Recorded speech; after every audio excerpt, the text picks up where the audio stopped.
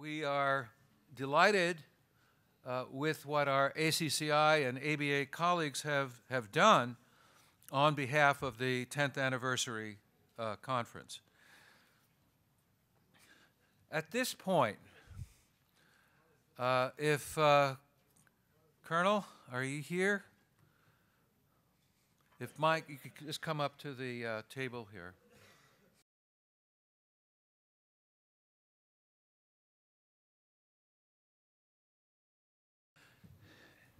We at AACC are blessed with so much in terms of personal interactions with our Afghan brothers and sisters, in terms of personal interactions with Afghan government officials and U.S. government officials. And over the years, we are exposed to a range of people who are dedicated to the cause of rebuilding Afghanistan. It's a real special benefit for being part of AACC. And in particular, for our morning keynote, I want to introduce someone who fits that description marvelously. And I'm talking about Lieutenant Colonel retired in the U.S. Special Forces, Green Berets, Michael Waltz. Mike has, in his short life, he's still a very young guy, wizened by experience, I might add, has some amazing experience that he can share with our group. He is the President and CEO of Meta Solutions, which many of you have been exposed to. It's an up-and-coming, very dynamic defense contractor, policy analytical group, commercial promotion in that particularly Afghanistan, Middle Eastern, South Asian area. It was formed by Mike in conjunction with the great Mary Beth Long, a long-time Secretary of Defense, Assistant Secretary. Mike's experience is not only on special operations missions in Afghanistan and elsewhere, but Mike's experience extends to the Bush White House when the war on terror was hot as a pistol, and it was, 9/11 was not that far away. And Mike served in the office of Vice President and was his advisor on Afghanistan, South Asia, and counterterrorism activities. So Mike has written a book about his experiences in politics in the White House, working with Congress and the press, and also in the field in special operations. And if you want to read a powerful expression of Mike's experience in the field in Afghanistan and with policy over Afghanistan, you gotta get Warrior Diplomat. It is one hell of a book published by Potomac Press, and I'm in the course of reading it. I got it just recently, and Mike had a book signing party, one of his national book tour signing parties here in Washington, D.C., and because it was so close to the conference, I haven't had time to fully finish it, but I got to tell you, it is a wonderful barn burner of a read.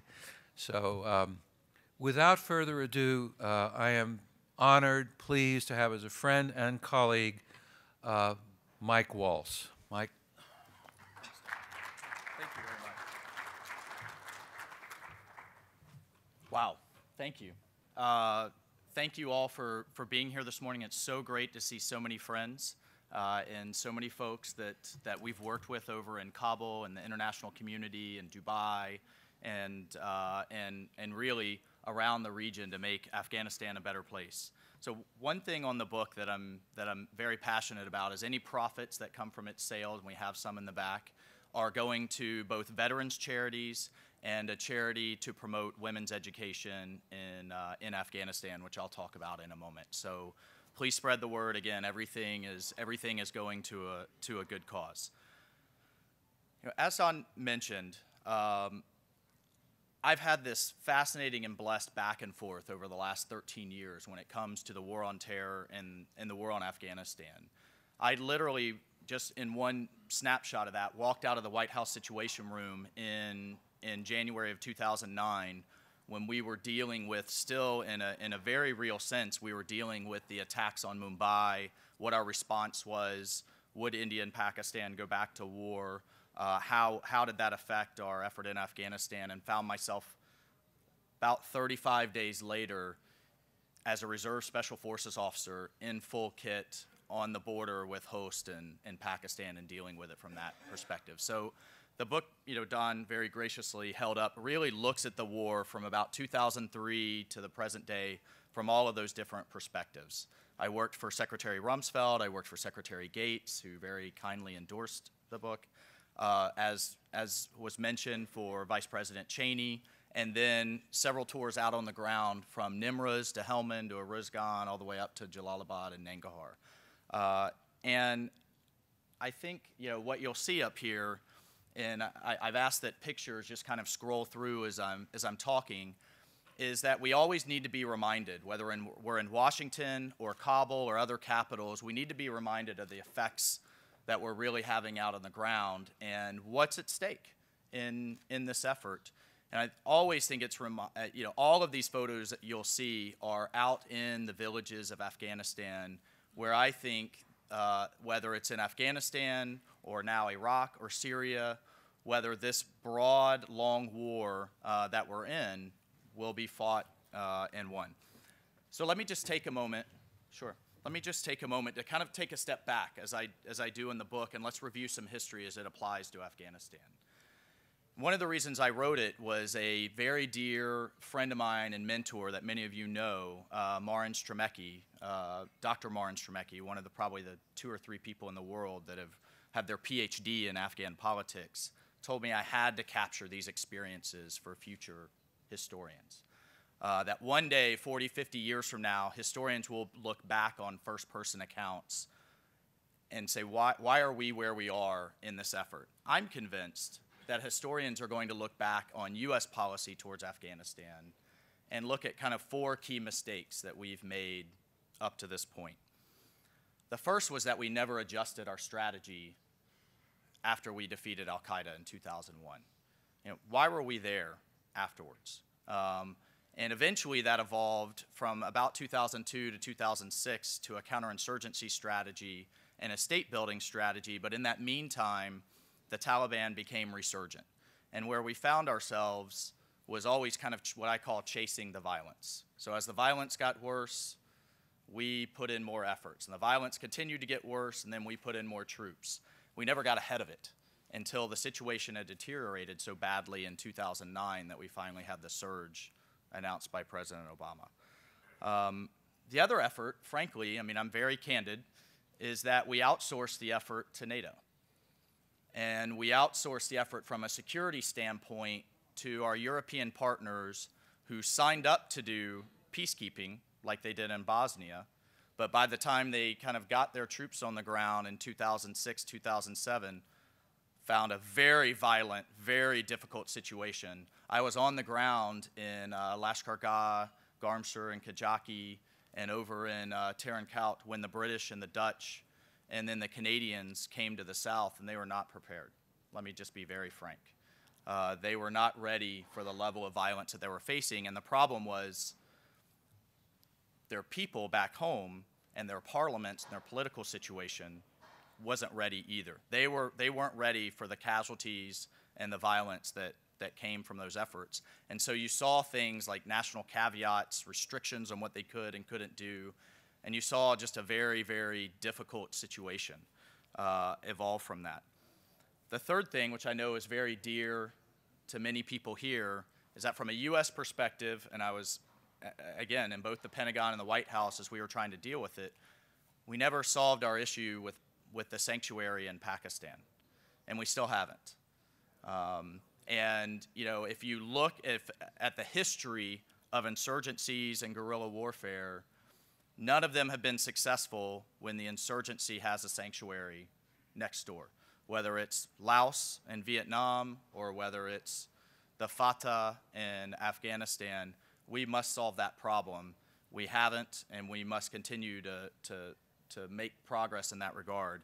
But I think as historians look back, that's going to be a key effort. And the fourth, what I call the most, and what I think is the most important, was the current president announcing our withdrawal years in advance of it happening.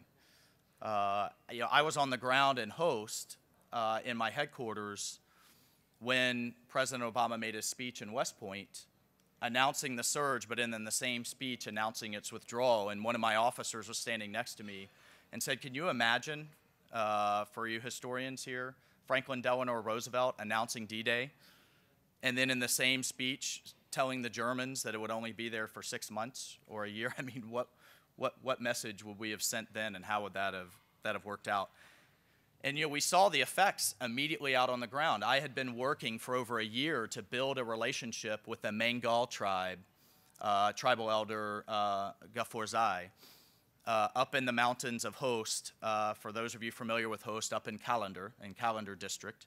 And he had about 1,500 tribal Arbakai, you know, militia, so to speak, defending their interests. And he was asking for our help. The Haqqani network was building training camps, seizing his land, harassing his villages, and he was asking for his help, but it took time. As we all know, relationships matter, to build a level of trust. About 2 weeks after the president's West Point speech announcing the surge, but then the withdrawal in December of 2009, I had my final meeting with Ghaforzai. And in a country with, you know, very little television, very little kind of international media, you know, I went up there, and he had already heard about the speech. Very cold reception. I mean, we had talked about our family. We hugged every time we met. We had really gotten to know each other and built a strong relationship. He didn't offer tea. It was a very cold reception, and when I finally scratched at it long enough to find out what was going on, he said, you know, we always suspected, the Afghan people always suspected, the government and the army always suspected you would abandon us. Now your president has said it. He said, you're not going to stand with us anymore. And I tried to, you know, explain, no, it was just the surge, and there was a nuance, and that it would just be a few troops coming. And he said, yeah, look, all he heard was we were abandoning them again. And he told me as we were leaving, and I was devastated, and that he said, I cannot work with you. Tomorrow night, the Haqqanis will have a gun to my family's head. And he said, until America is prepared to commit its grandchildren, not its children, but its grandchildren, to stand side by side with my grandchildren, we can't work together. It won't work. And that's actually how I ended my book. That statement, I think, really says it all. And we saw a number of other effects immediately after the withdrawal announcement. We saw corruption spike, because there was kind of this notion of the Americans are leaving. I need to get what I can. We saw capital outflows. We saw investment withdrawal. You know, there was just a number of things that I think we're still dealing with in terms of that question of our lack of commitment. So the bottom line is our lack of commitment over time, and now has everyone in the region guessing. The Afghan government, the new government, the Afghan people, our enemies. What will America's role be? Will it be lights out, goodbye, a la what we did in Iraq? You know, even though we've signed a strategic partnership agreement pledging our commitment to 2024, our current policy is to withdraw all U.S. forces by the end of 2016. I think that is going to be looked back on, and I think I look at it right now as a massive strategic mistake. So what is our current policy going forward? I think it's one right now based on a lot of assumptions. I think we're assuming that the Afghan National Army and police can stand on its own. I think they're doing a fantastic job, but they need our support. And I think they're going to need our support for at least a generation. I think we're assuming this current government can transition. For my American friends, outside of Washington that are asking me about this, in Florida, Georgia, what have you, I say, imagine if you had Obama and Romney in the same White House together. They're both good men, and I know President Ashraf Ghani, and I know Mr. Abdullah, and I've met with them a number of times, and they're fantastic men. I worry about the kind of next layer behind them and the layer behind them. So I'm optimistic, but it's going to be a shaky period, and I certainly don't think we should be withdrawing all of our support at the same time the Afghan government is trying to work through this historic transition. I think we're assuming that reconciliation talks will proceed in our interests. I think we're assuming that ethnic tensions won't continue to rise, and I'm convinced that's massively underestimated here in Washington, the level of ethnic tension that has come out of these elections. But I think most importantly, we're assuming that al-Qaeda won't reconstitute like ISIS has. I think they can and are going to try, and I think we have to stay engaged to make sure that doesn't happen. So where are we now? Right now, frankly, I think security is pretty good. In Kabul, in Mazar-e-Sharif, in Herat, and a lot of the places that I've been. My company, Meta Solutions, still has an office there. We're still very much engaged in the private sector and are now just began working with our partner, Assad Mateen and the Oxus Group in some advisory role with the Ministry of Defense. Security is fine. Are there problems? Yes. Are there neighborhoods all over the United States that I wouldn't go right now and walk around at night? Yes, of course. A good friend of mine, a former soldier of mine, is the captain of the Newark, New Jersey SWAT team. And if you know Newark, New Jersey, you know that he is in gunfights every single day. There are unstable portions all over the world. But what is our policy going forward to maintain that level of security and to increase it out in the rural areas, and so that our assumptions that our current policy is based on, the Army, the transition of the government, al-Qaeda can't reconstitute, become realized? A few months ago, I gave a talk to a group of congressional staffers, a lot of the new congressmen that are coming in. And I told them about an Asian country that had suffered through decades of war, decades of occupation, had a dysfunctional political system, had no army, no resources, no infrastructure, and was truly devastated. That country was South Korea in the 1950s. And if we look at it now, 70 years later, where is South Korea today? It's the 12th largest economy in the world. And I would maintain there's a lot of I guess, inconsistencies maybe in that analogy, but I think what's consistent is many decades of American engagement. It's a fantastic example of what a country that was devastated and unstable can become with sustained levels of American involvement. A lot of people don't realize, and I bet many here don't, South Korea had a higher illiteracy rate in the 1950s than Afghanistan does today.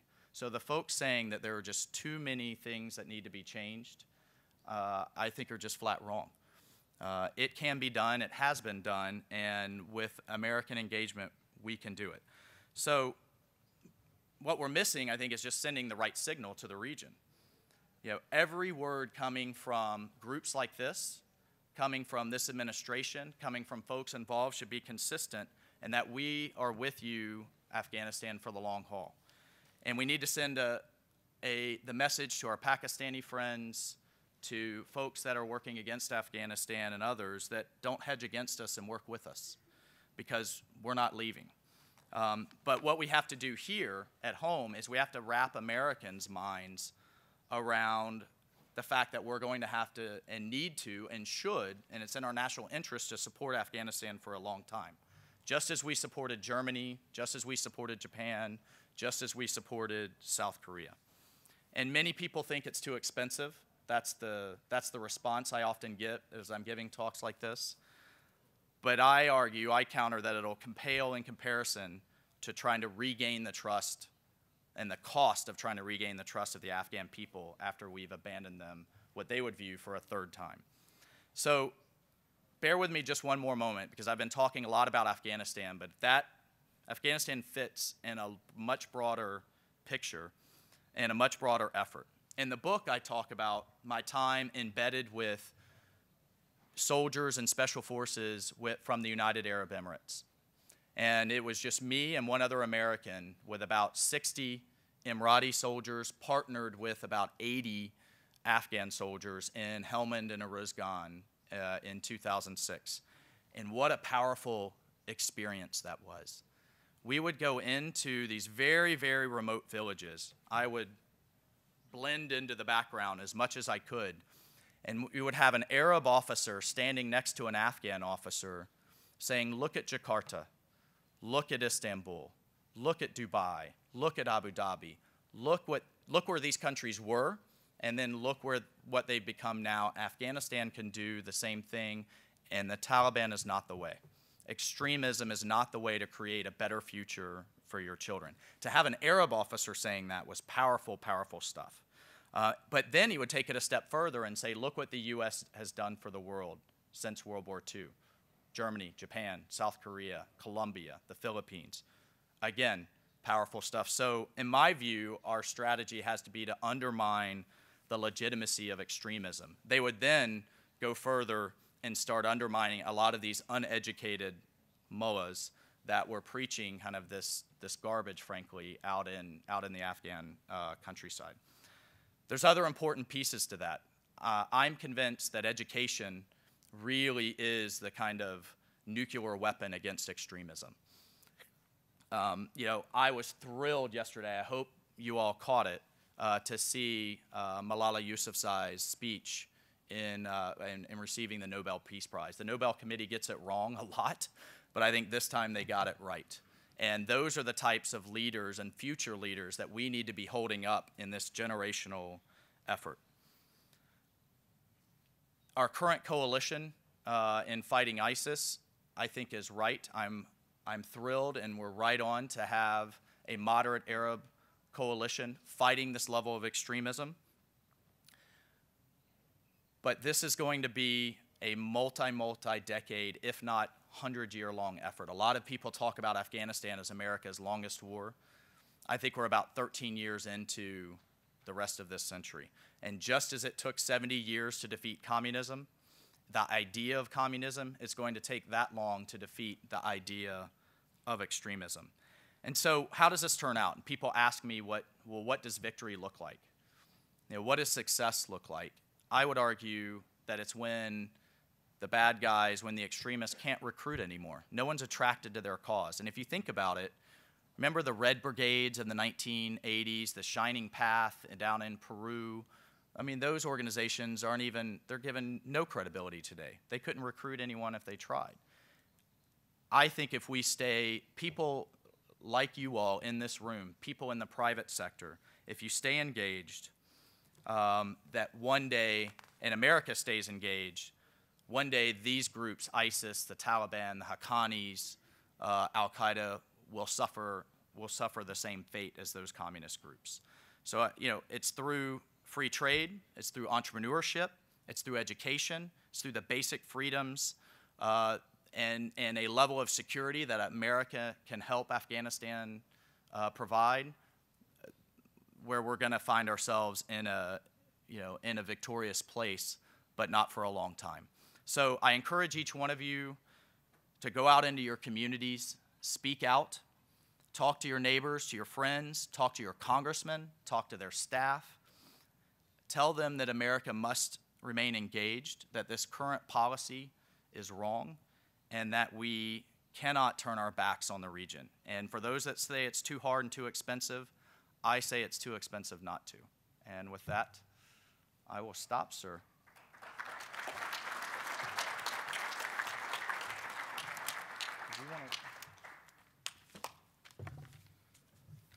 Wow, Mike, you could not hear a pin drop in this room while you were talking, and we're kind of used to, given the acoustics in the back there, we're kind of used to. There's always some kind of background conversation going on, right? Well, not this morning, no. That was a powerful speech, and we are so grateful. We're grateful to your service, for your service, Mike. Mike is a true American hero. I mean, think about it, you know.